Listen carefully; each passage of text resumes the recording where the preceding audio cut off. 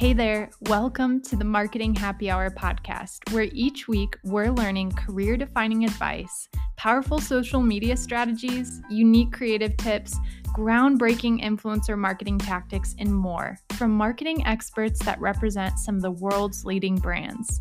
Let's dive in. Grab a drink and join your hosts, Cassie and Erica, for this week's episode.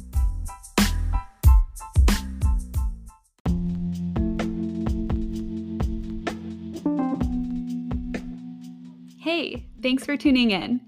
This week, Cassie and I sit down with Macey Miller, owner and designer at Be Bold Design Studio, a branding and website design studio based in Orlando, Florida. Macey has designed amazing brands and websites for coaches, content creators, boutiques, photographers, interior designers, travel agencies, public speakers, and more. We touch on both branding and website optimization in this episode, and Macey spills the beans on the best practices to consider when starting your website from scratch, how to rank higher on Google, what to do if your website has gone quote-unquote stale, her preferred website builders for any business or brand, how to optimize your SEO, and a crucial tip to ensure that optimization is recognized by search engines. Seriously, pass this episode along to anyone who has a website because they're gonna want to hear this. I'll go ahead and stop gushing over all the incredible tips you're about to hear so that I can give the floor to Macey. So make sure you have a glass of your favorite beverage and listen in to this week's episode. Hey Macey, how are you? I'm doing great. Thank you.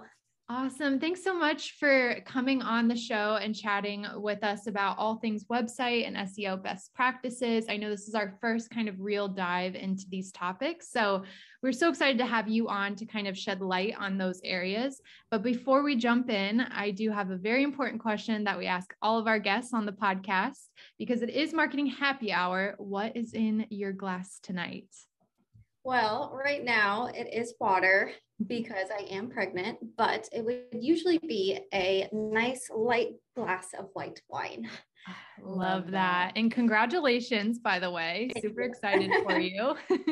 Yeah, so exciting. We also over here are drinking water because we are recording this in the middle of the day. Yes. So can't really indulge yet, but we do have a dinner plans later on. So we will be going and indulging in some wine later with one of our past Marketing Happy Hour guests, actually. So that'll be really fun.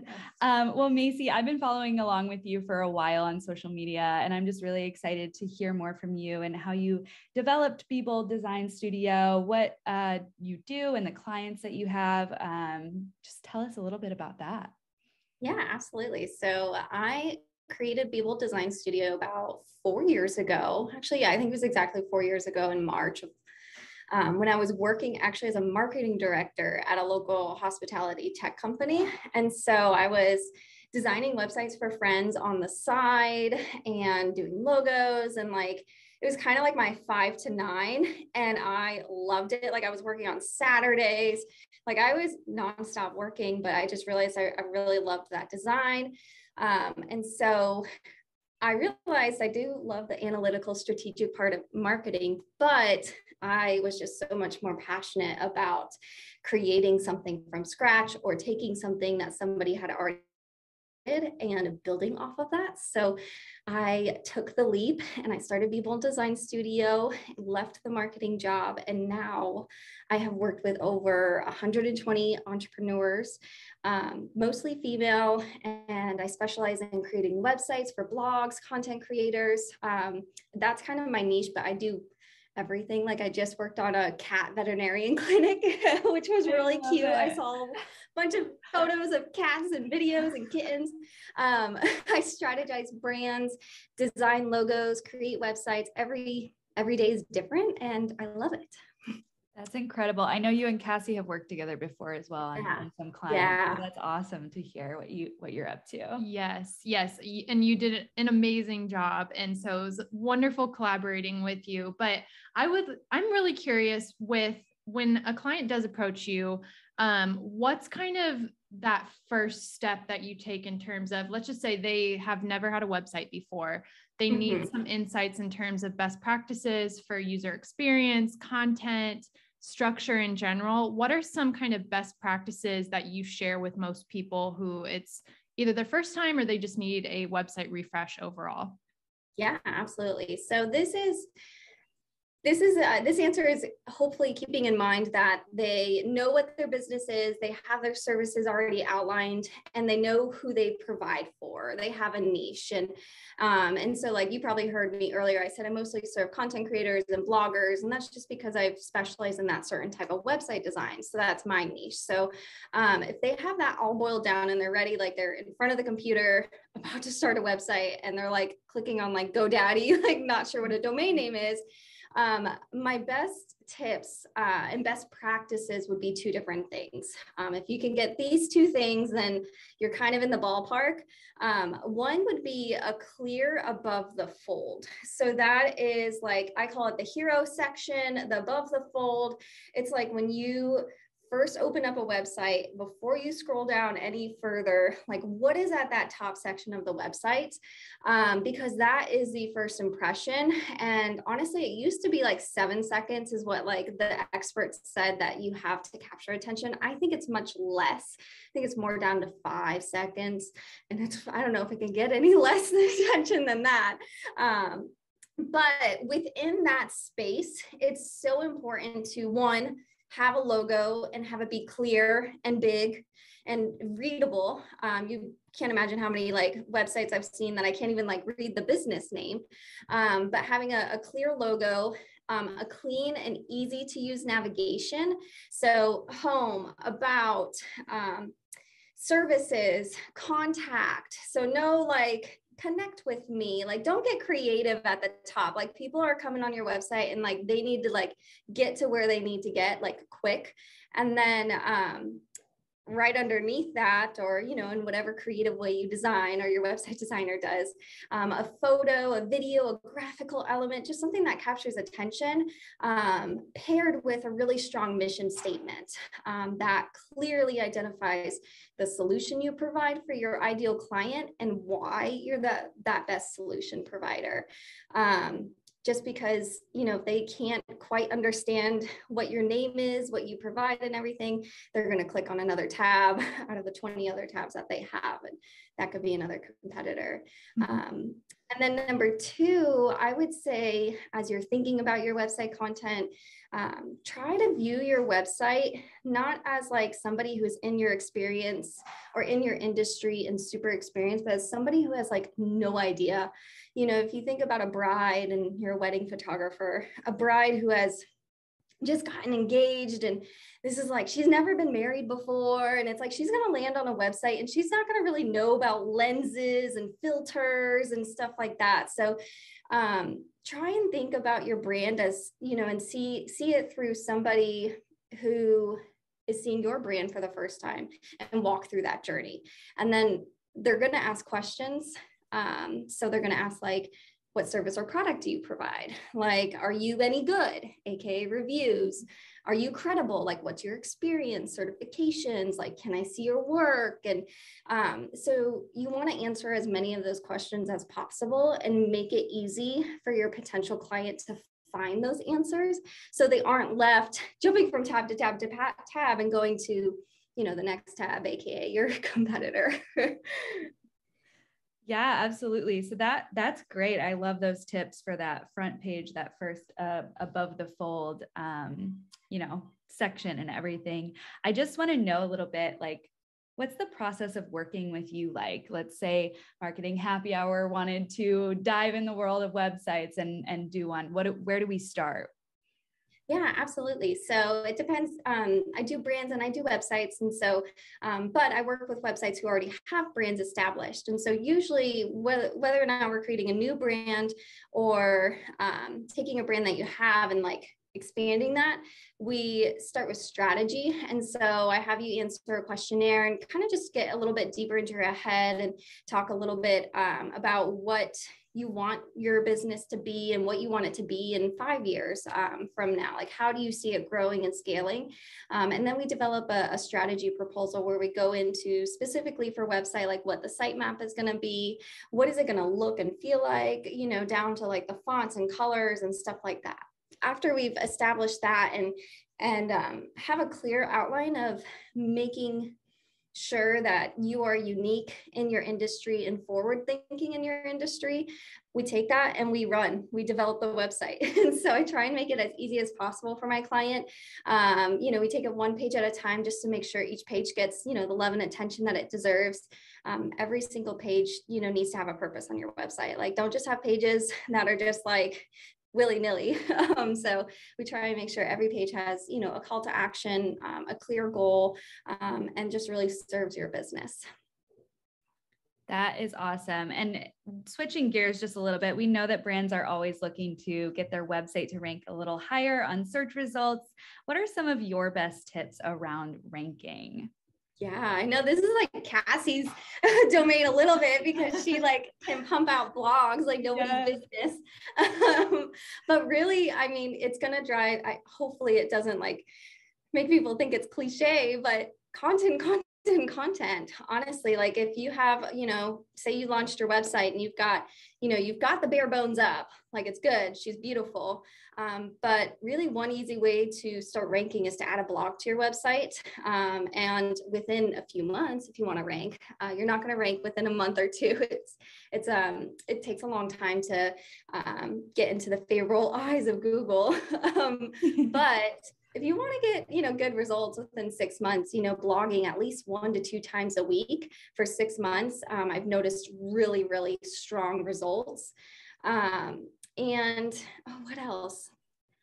I like to always create like a bank of blog post ideas that are specific to the questions that my clients or potential clients ask me on the phone before they even book with me. That is, I feel like, the easiest way to get started with blogging, because a lot of times like my clients are like, well, what do I blog about? And so really, if you can just take five questions that you get asked all the time when you're out and about, or when you're on a phone call with a potential client, that is a great place to start, because number one, those potential clients are Googling those questions, trying to find out the answers themselves. And then two, you're seeing a lot more credible and transparent and open because you're answering these questions and you're being upfront about it. Yeah, absolutely. I do have one follow-up question. If somebody has a website, just speaking from personal experience, I had a blog for a while, or I don't even know if you would call it a blog, but anyway, if a website has kind of gone stale, what would be a good way to kind of pick it back up? Do you have to kind of, start all over, or can you just dive into blog creation and do those 1 to 2 posts a week for however long, and it'll help? That's a great question, because honestly, that's kind of, what I'm facing in my business as well. I did really well with like the blogging and got a lot of traction, and, it's faltered, but really it's just picking it back up and running with it, and just being consistent, and making sure that the blog posts that you do post are valuable. So if you don't have time to post one a week, be honest with yourself. Can you post one blog that is 1,000 words once a month? Really those quality pieces that provide a lot of value to your potential clients and that are going to get those clicks is the most important, because it doesn't matter if a blog is 3 years old, it's going to get traction on Google. Like, I still get organic traffic from blog posts I did 4 years ago when I was first starting Be Bold. A lot of them, a lot of questions I had asked about were like,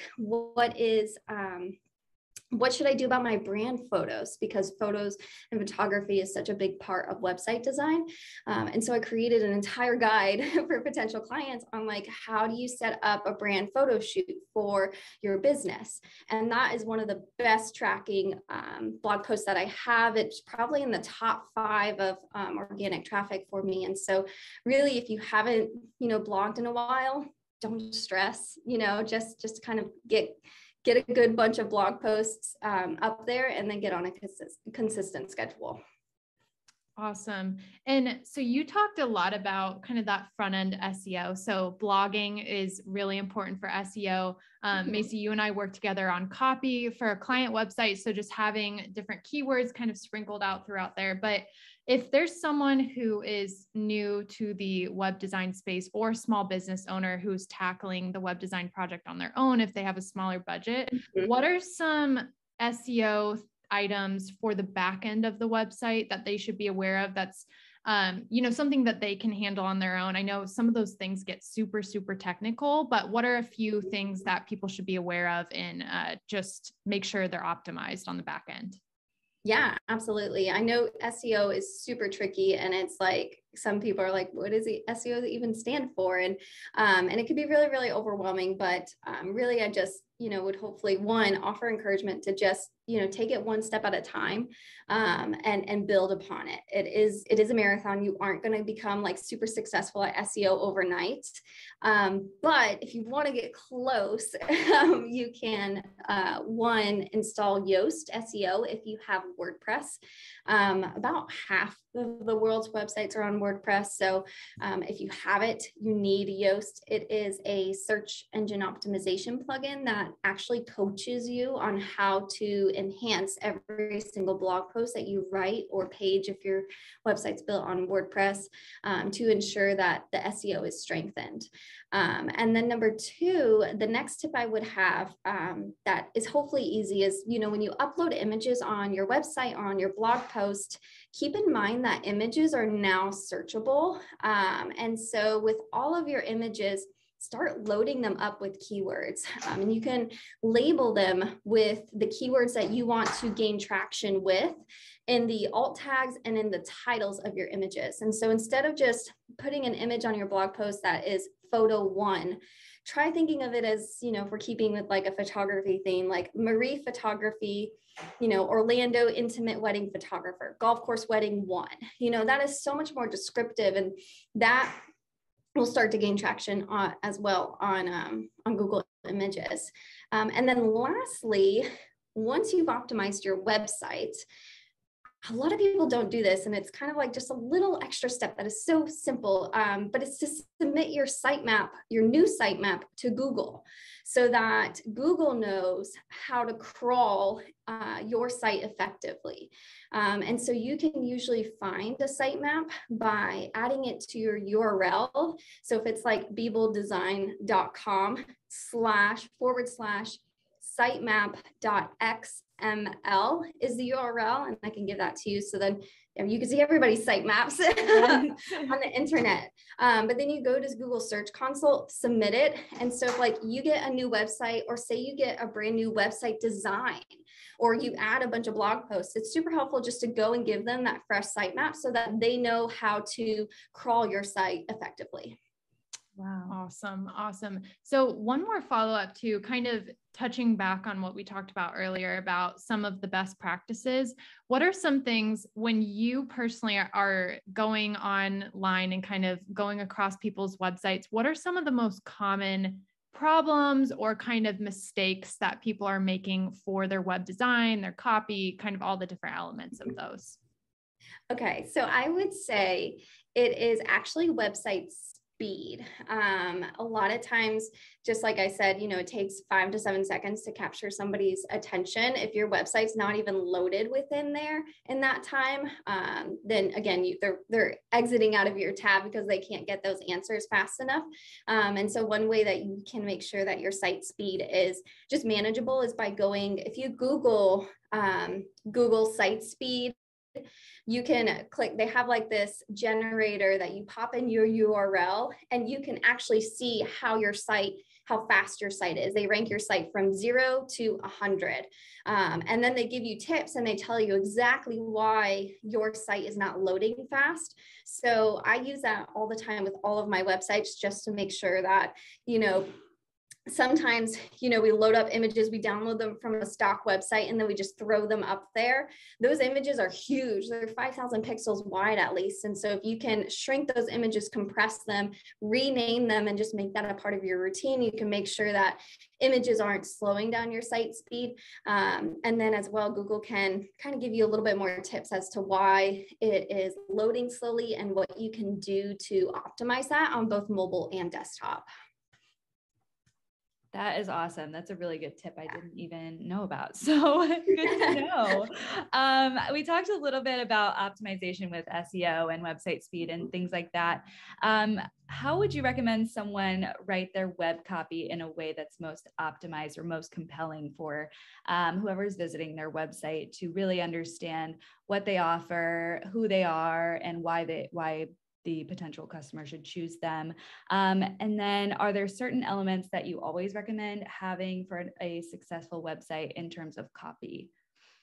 Yeah, copy. Oh my gosh. I feel like this is like really Cassie's domain. So I'm afraid to like speak my answer. But she mentioned earlier a lot about keywords and stuff like that. And that's always important.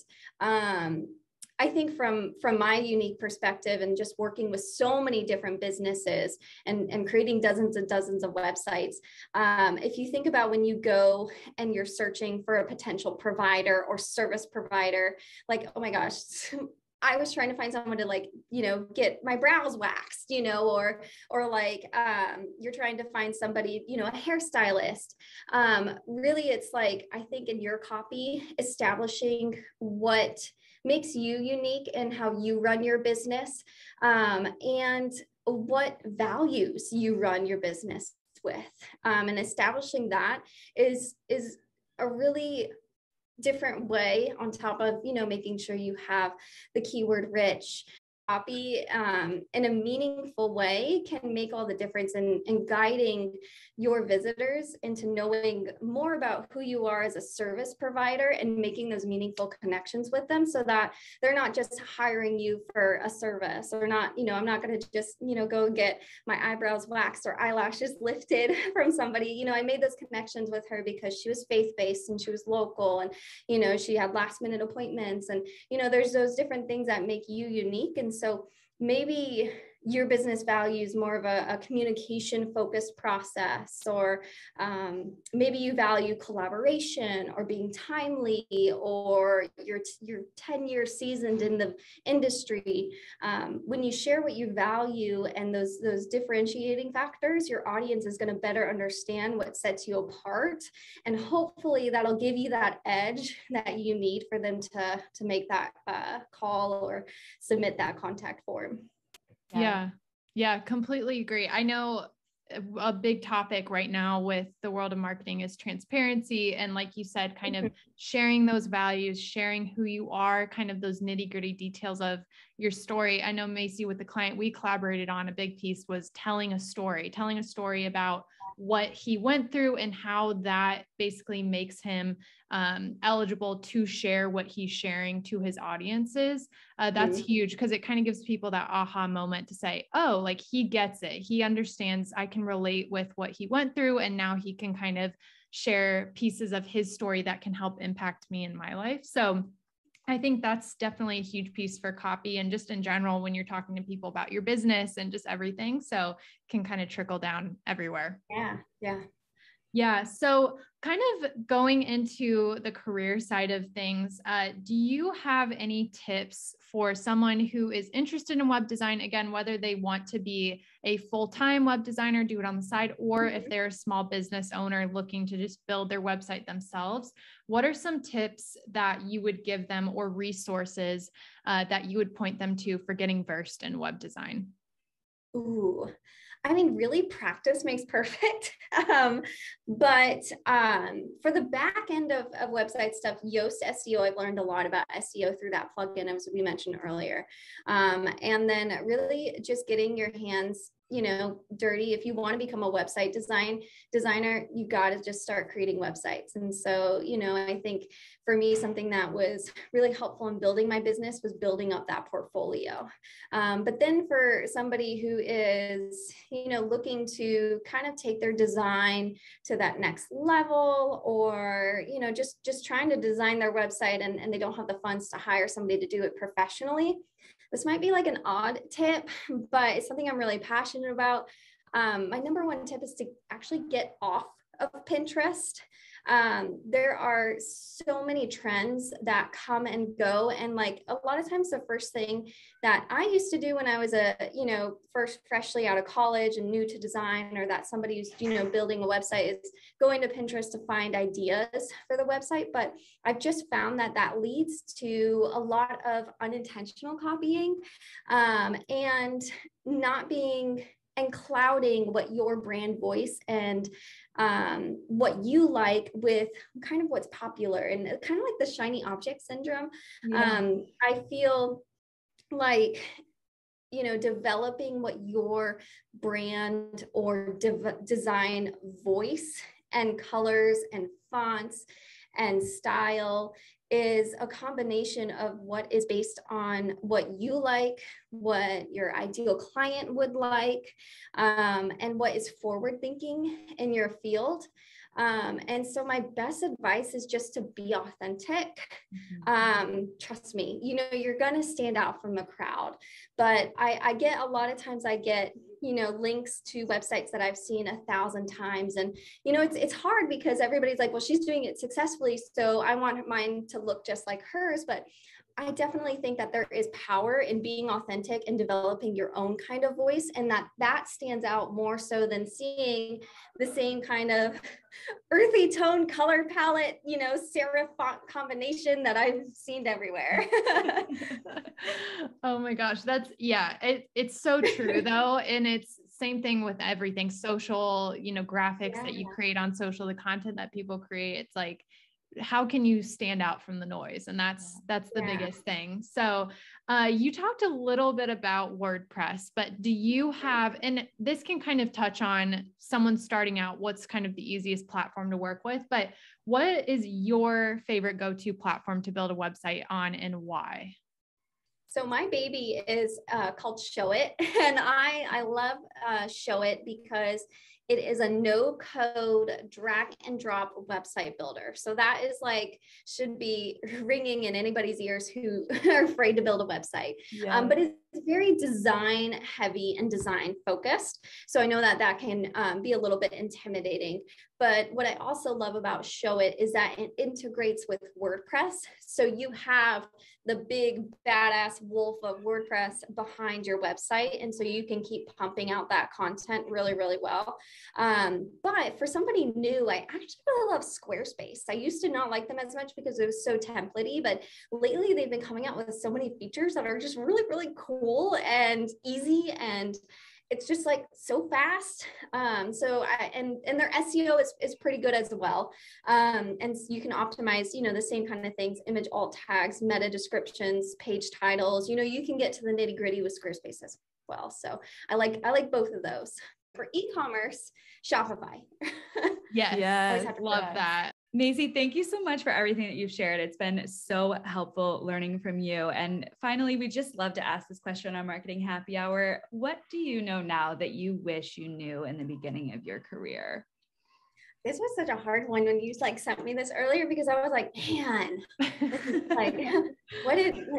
I really truly believe that as a business owner, there is no quick path to success. You just have to get in there and go through it and go through all the ups and downs to really become a seasoned, successful entrepreneur, or, director if you're in a corporate position.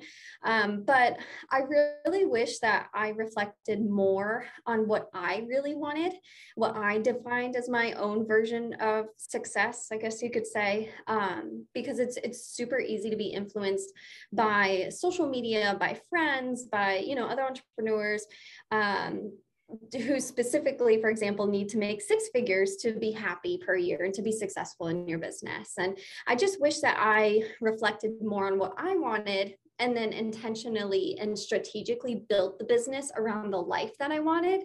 Because at one point, my business was running me, and I was just being, my eyes just had dollar signs, and I just kept saying yes and yes and yes, but it wasn't really the life that I wanted. And so there are definitely some seasons where I want to push and work hard. But then there are other seasons where money isn't a motivating factor for me. I mentioned that I was pregnant earlier, and so this is my second child. But most recently, my husband broke his ankle. And so it required, one, he couldn't walk for 8 weeks. And so we have a young toddler and I have a full-time business to run. And so it actually required me to take 2 complete weeks off of work. Which, if I had been in a season of my business where money was the motivating factor, it would have been heart-wrenching, but instead it was just like, okay, let's rearrange some timelines and, communicate with clients that here's what's going on. Everybody is so nice, by the way. So gracious and giving and appreciative. And so, so that was such a learning experience for me to have that happen unexpectedly, just when an emergency like that happens. But yeah, I would just say, really establishing why you're starting your business and what you want out of it, I think is super important, and not looking at, even what, like my best friend, she wants to make 5 figures a month and she wants to kill it. And we joke because I'm like, well, I want to go on a walk with my baby at 3 p.m. So, and I think both are valid and both are beautiful. So, yeah. Yes. What would you say is that. your guys' answers to that? Oh, that's a good one. I think we did. What did we say? I think we did visit that question in our first ever episode of Marketing Happy Hour. And I think my answer back then was, it sounds like a procrastination tactic, but it's really, it can be done tomorrow. And it kind of goes along with what you were saying. Like, you have to prioritize the things in your life that really matter. And, obviously anything that comes up in business or in work, it matters. But, if it's really running you down or like hurting your personal self, health, life, whatever it is, it's not worth it. And you can do it tomorrow. Yeah. Mine is kind of similar to yours, Macey. It's especially with building kind of a marketing agency. And I don't even like to call it an agency because I know that comes with negative connotations towards it. But when you think of marketing agency or anything of that kind, you think of this massive, massive company with 45 employees, 1 million account managers and things like that. And I certainly have friends who are on their way to building that. But for me, I don't think like when I started my company, I really had a clear picture of what I wanted it to be.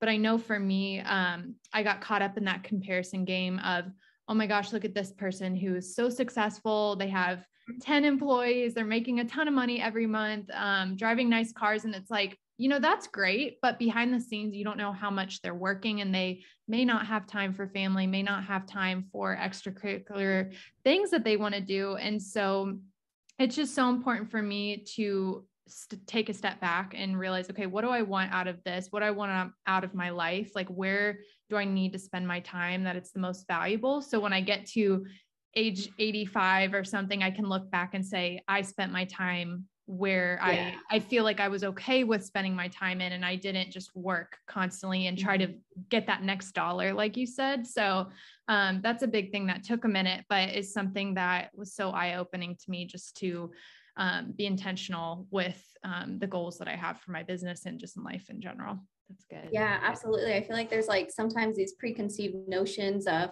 like even as a design agency, like, am I going to have multiple designers underneath me? And, my personal heart really lies within 8 to 12 clients a year, and that's it.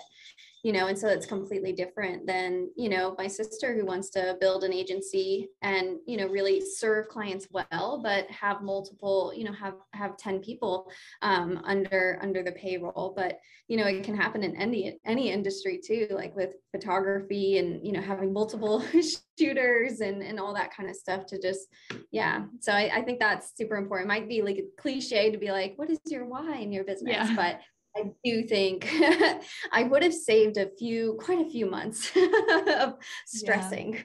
Yeah. And it's so funny because like, I feel like we've kind of ebbed and flowed in our culture, especially in the marketing and business space of, at one point it was like, okay, people who are hustling constantly are like heroes. And now we're kind of at the point where people are trying to decide, okay, is it the anti-hustle culture we're going after? Like, what is that?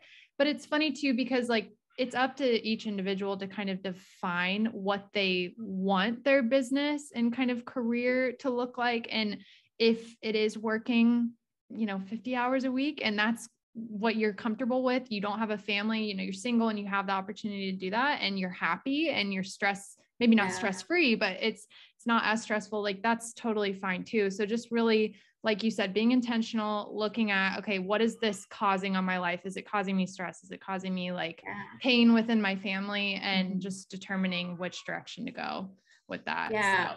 Last year we kind of had that decision, and I think it's like cool because you don't have to make that decision, like stick with it too. Like you can change, like this year, this is the year I'm conquering everything. And then like last year, my husband, he was working 70 hours a week as a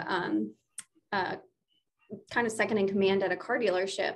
But then our daughter was just born, and we found out that she was deaf. And so she had high needs, and we were going through the process of cochlear implants, which required at one point at least one appointment a week at the hospital, and several tests and surgery at the end of the year. And so we made the decision to scale back our income 50% and have Blake come work from home and take care, of Ava part-time while I worked. And, last year was an amazing season where we were in a difficult spot health-wise for our family, but we were able to take a step back. And then, now he's kind of looking at, his life right now. And he's like, all right, yeah, I'm ready to step back into it. So I think it's cool of just, imagining your business and your life as just different kinds of seasons and what your specific goals are, within those seasons. And then, bigger, broader, like 5-10 year goals.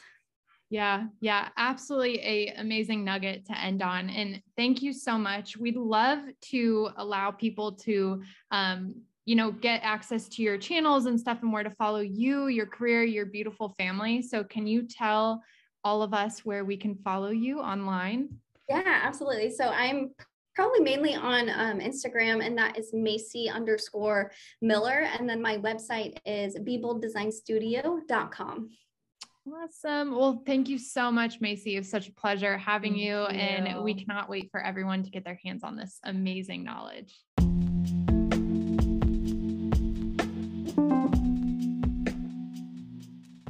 Okay, wow. See, I told you that was a good one. Thank you so much for listening. We really do appreciate you taking the time out of your day to learn from our incredible marketing happy hour conversations. If you enjoyed this episode, please remember to rate and leave a review. And as always, go check us out on Instagram at Marketing Happy Hour. That's at Marketing Happy HR.